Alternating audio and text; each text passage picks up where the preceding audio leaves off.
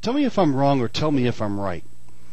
I want every Muslim immigrant to America who holds a green card, a visa, or who is a naturalized citizen to be required by law to wear a GPS tracking bracelet at all times.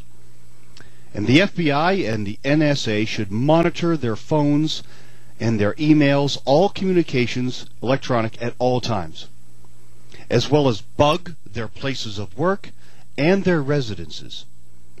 If they don't like the idea, or if they refuse, throw their asses out of this country. All mosques and community centers, as well as Muslim organizations, must be monitored.